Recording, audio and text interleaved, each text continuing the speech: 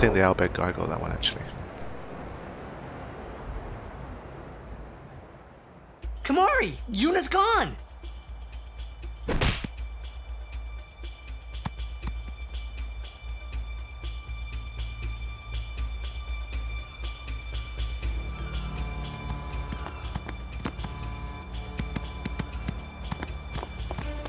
Where in Spira have you been?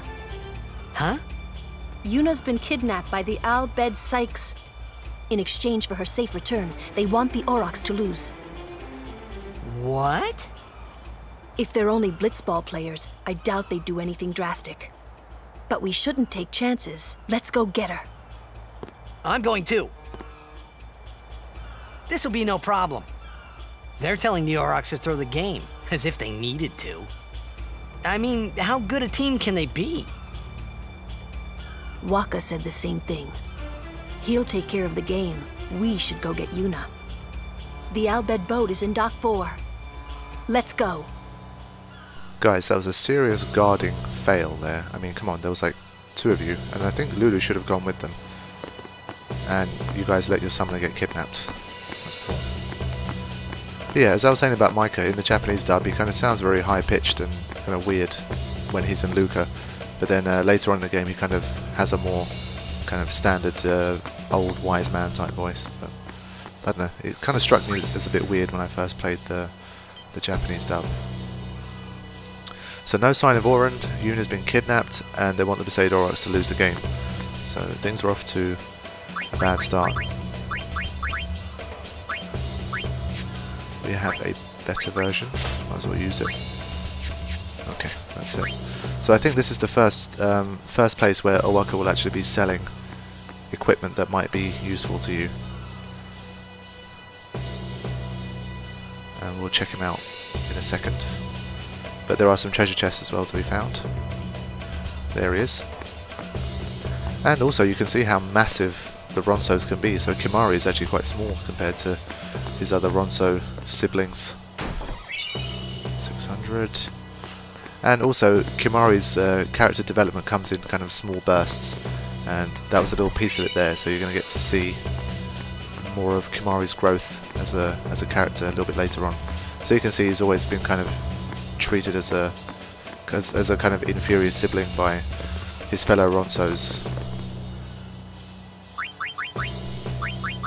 And you're going to see how Kimahri grows as we progress further. So this might help him in the Blitzball game actually. I'm joking by the way, just in case you think that's a factor, none of the sphere grid stats affect your Blitzball performance. Just so you know, I don't want to trick anyone by saying something like that. The stores in the stadium are closed during the tournament, but I'm always open for business. Always open for business. Okay. So, you get some nice equipment here, but they're not cheap for this stage of the game. They're fairly expensive. What can we get? None of them.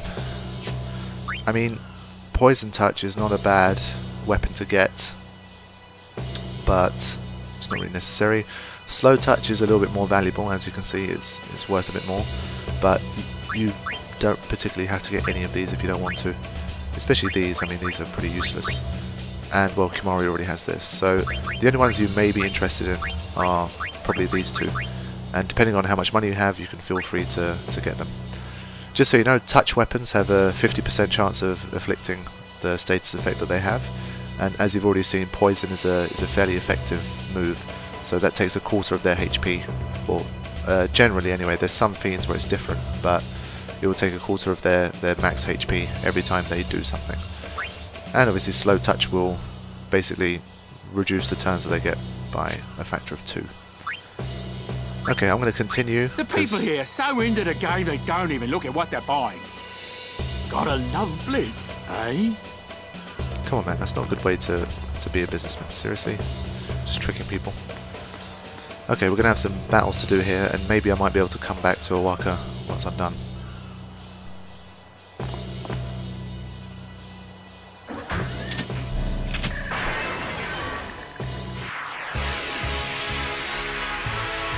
Whoa, what are they? ancient Machina salvaged by the Al-Bhed. They are mostly vulnerable to lightning. Is there anything this woman doesn't know? Okay, so these guys 300 HP a pop, and unfortunately Tidus can't really do too much damage. So once again Lulu's going to have to be the star of the show here. So there you go, you can see they're not really doing too much. But they're not too difficult because they only come in pairs. There you go, 4, 5, 3, easy. I guess if you want to, you could probably cast Cheer 5 times and you could probably take them out in 2 hits, but yeah, it's not worth it.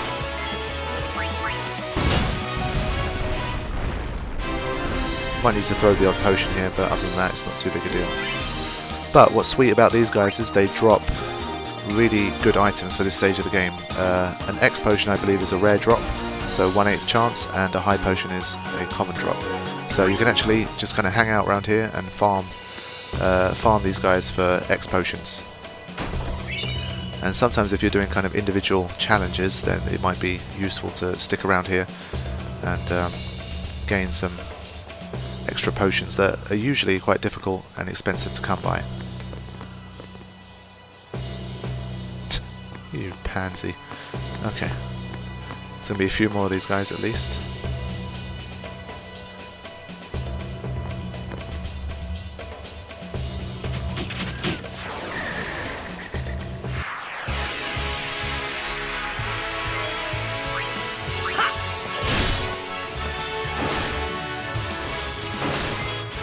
Ugh. See, what's nice about the early stage of the game is Kimahri doesn't get too much damage, obviously, from the enemies. So when he uses Lancet, he can actually recover a decent amount of his HP. But he hasn't been attacked at all yet, so it doesn't really matter yet.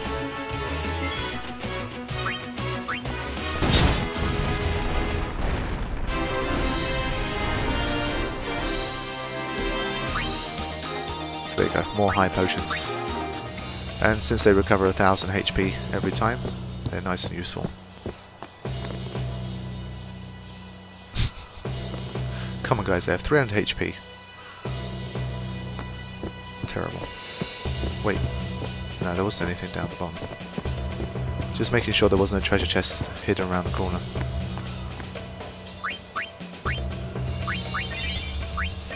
So yeah, if it's your first time playing through here, I mean, and if you wanna, you know, if you're worried about being underleveled or you're struggling with the game, then feel free to hang around here for a little while and take out some of these guys. I think this is the final kind of mandatory battle, and then after this you can kind of run around and there will appear as random encounters after this.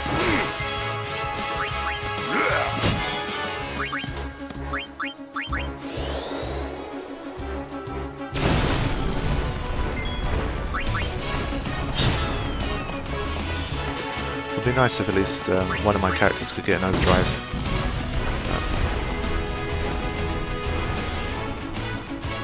What's up with these guys?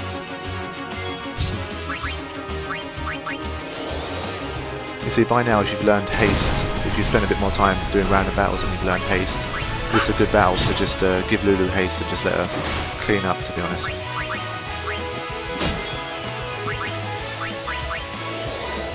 Because once you get Lulu in haste, that kind of more than makes up for her low agility, and she can do some serious damage. The Al-Bhed were expecting us.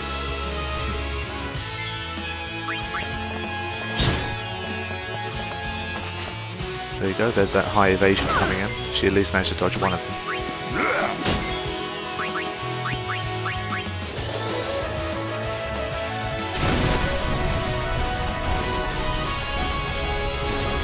There we go, that's the final one.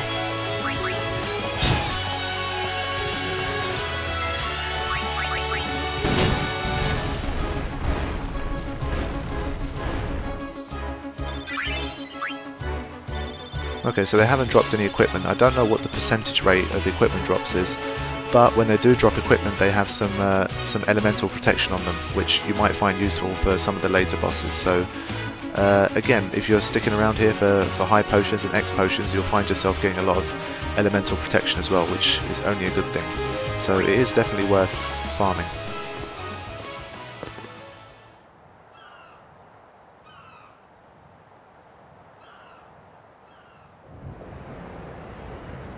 The Aurochs are keeping the score tied with some excellent defense, folks.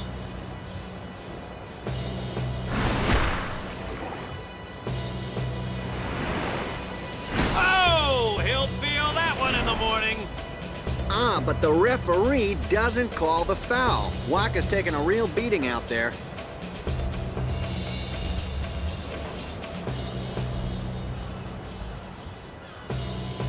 Huh! Still in there! He won't last. Waka's always like that. Ouch! Let's go. That phrase could be taken in so many ways, it's unreal. But yes, I'll agree, Lulu's a bit of a bitch. Especially to Waka anyway. I think Waka has a bit of that kind of inferior brother syndrome where kind of everything that Chapu was, Waka is not, so Lulu is not impressed by that. So I think they appear as random encounters if I go back to another area. I just want to quickly check if Owaka's still available, just so you guys can see as well, because obviously you can mess around here, save some gil, and then you can go back and buy the stuff you want to buy from Waka. There you go. So yeah, random encounters here. But because I don't want to level up too much, I'm not going to bother with them. I think for the movie version I already had haste, and I was quite a bit more leveled up by the time I was here.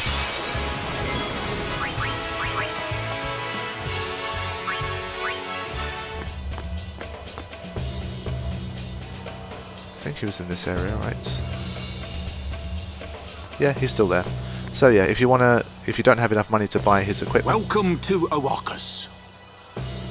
if you don't have enough stuff, then you can always kind of farm those guys and then come back for this kind of stuff. But I don't really need any of these. Poison Touch is not a bad move, but to be honest, early on, most of the fiends, I'm going to buy it anyway. Just what the hell. Most of the fiends early on you can kill in 1 or 2 hits, so they're not really going to have much time for the poison to take effect, but why not?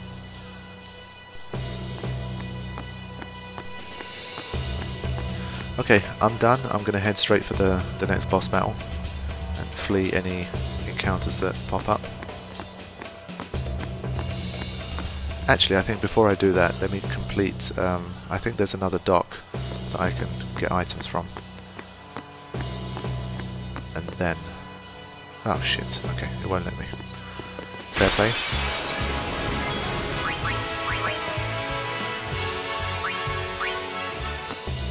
If for whatever reason you're struggling when you come here, you can, there was a thunder spear that was available for Kimahri, and obviously that's going to help him do 1.5 times damage as well, so if you want to get through these guys a little bit more quickly, you can invest in that, and that will make farming a bit quicker as well. Before I save. Ah, yes. Finally, some HP for Lulu. She does not get that much HP, I have to say. If I do get HP spheres, I tend to use them for Yuna or Lulu anyway. Yeah, I'll head down to that strength node because Kimahri's HP is pretty decent at the moment. I'll head down to... yeah, I'll head down to about here, and then I can keep going. Okay, now I'll save. Alright, let's do this. Watch Lulu's jump here, it's amazing.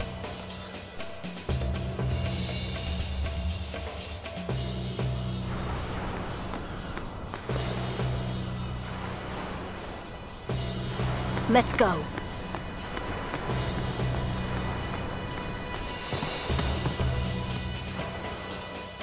Yeah, she disappeared, because I think they knew how stupid it would look if they showed Lulu jumping.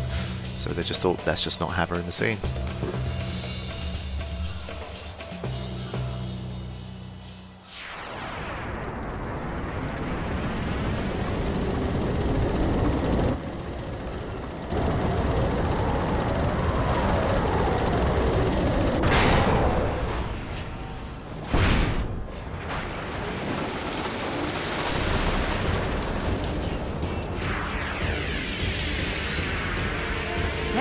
can use this crane! Oh man, they made this boss battle way too easy. At least if they left you to kind of figure that out for yourself, that would have been nice. So he said we can use the crane, but you won't be able to activate it yet because there's no power in it. So I'll show you guys anyway, because obviously your first thing is going to be to do this. Come on, move! It's probably out of power. Okay, so how do we get some power into it? A thunder spell sounds like a good idea to me. Yeah, so don't bother trying to kill it, because it's not going to work. I don't even know why it has a HP stat. It's kind of pointless because you can't damage it, so I don't know. Yeah, so you're going to have to use lightning 3 times in order to use the crane. Now, why do you want to use the crane? You don't have to use it. You can take this guy out, you know, normally, but 6,000 HP does take a while to deplete. And in that time you'll probably waste a lot of items. So what happens is if you use the crane, I think it takes, don't quote me on this, but around 90%. Either it's 92.5, 92.75, it's something like that. So his HP is going to drop 5,000 very quickly once you use it. So feel free to attack, but basically the key to this battle is obviously the crane.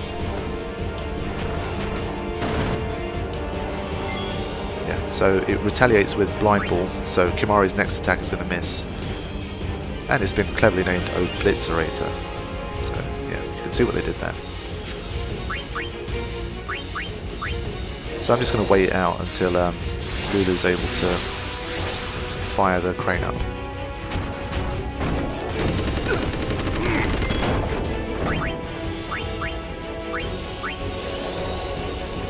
So you can start to understand why haste is very useful, especially in boss battles as well. So we still have to wait one more turn.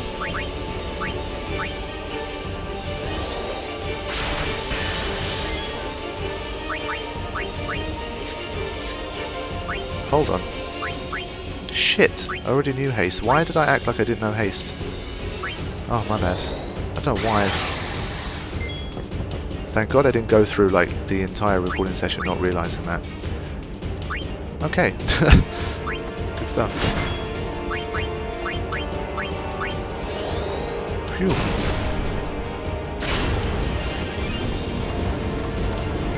It's one of those things that went straight over my head. It happens sometimes. Okay, let's wait and let Tidus use the crane.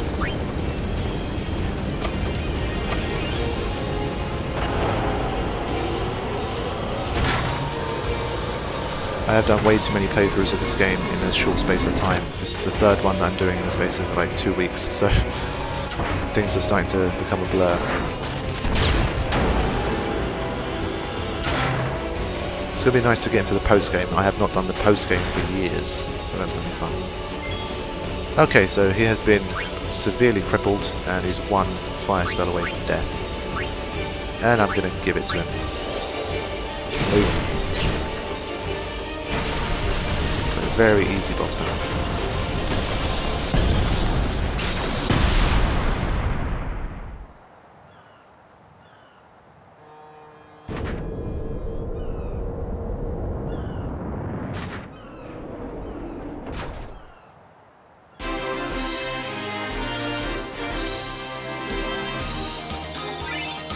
There we go, not a whole load of APs to be honest. But we did get a Thunderball, which will probably come in useful for at least 1 boss battle.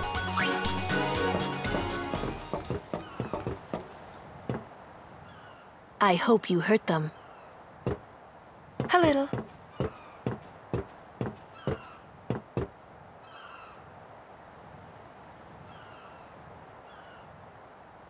What is it? There were these all Bhed that saved my life when I first came to Spira. They took me on their ship. They even gave me food. I was kind of hoping that this was the same ship. But it's not. I wonder if they're all gone. What happened? Sin came up near us. I made it out okay, but I don't know what happened to their ship. Was there anyone called Sid on that ship? I don't know. They were all speaking that Al Bhed language. I see. So who's Sid? He's my uncle, but I've never actually met him. Mm-hmm. Wait, so that means you're Al-Bhed too, Yuna? On my mother's side, yes. Sid is my mother's brother. He became distant after my mother married. But she told me to seek him out if I ever needed help. You're worried he was... Don't tell Waka about Yuna's lineage. The thing about Waka, he never had much love for the Al-Bhed. Whoa! I gotta tell Waka. I thought I told you not to tell Waka. The game! Oh!